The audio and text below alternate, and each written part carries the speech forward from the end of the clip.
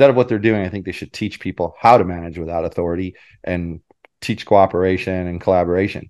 But instead, what they're doing is they're taking pieces of, so like pieces of the software development team, pieces of the network engineering people, and they're making little mini teams that run a product.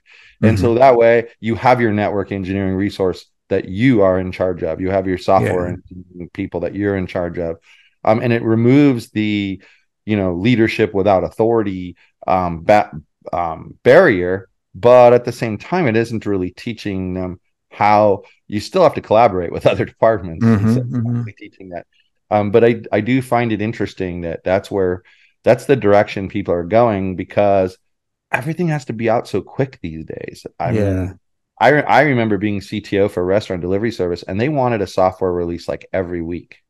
And I said, do you even understand what that means?